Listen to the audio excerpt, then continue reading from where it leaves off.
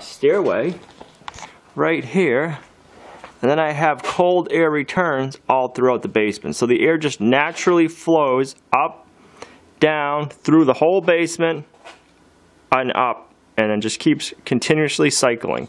Which is awesome. We live in northern New Hampshire. It can get like 20, 30, 40 below 0 Fahrenheit. And if we lose power, I'm always going to have heat as long as I don't run out of wood. But the bad part is for hanging meats, it's hot, which the heat's not terrible.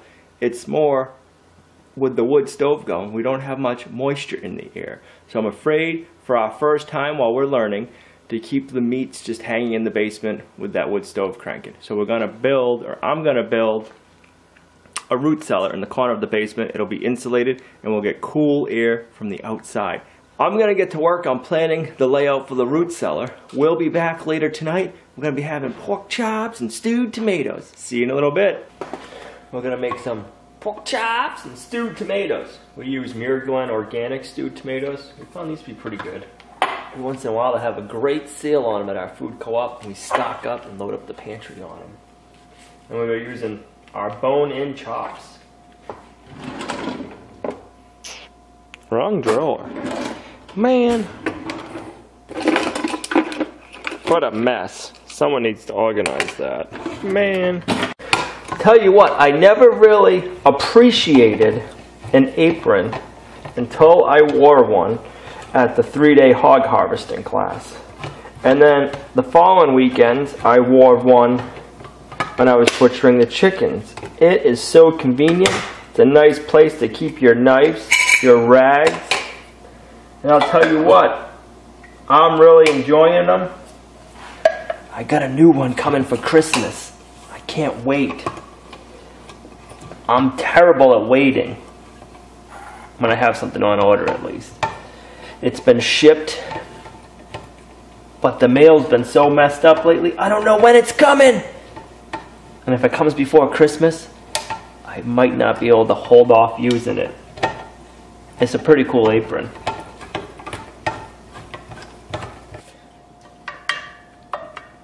Open up my pork chops. We've been enjoying all of the meat so far. It's been delicious. These are some nice pork chops. We have a little pre-made concoction of some seasonings. I'm going to put a little bit on one side of the chops. Grab the other can of stewed tomatoes and dump them right on top. Oh, that's going to be so good. And let them cook. That's the easy part. Good, Deb. Hot. It is hot, but it's delicious. Very good. Mmm. The stewed tomatoes make it have a good taste. Oh, you didn't want stewed tomatoes? No, it's not on it. It's the inside because the pork chop's soaked in all the juice. It's got the flavor of the stewed tomatoes. Delicious. I like it. Haven't had this in a long time. We're basically making Play-Doh right now. What are you making? Soft dough ornaments, but we're basically making Play-Doh because this is how you make Play-Doh. Because Play-Doh tastes pretty salty too, doesn't it? I didn't know you could do this. One of my friends did it and they were telling me about it, so we decided we were going to try it. Oh, yeah, it feels exactly like homemade Play-Doh. Really squish it. So just like slime, but it's not slimy.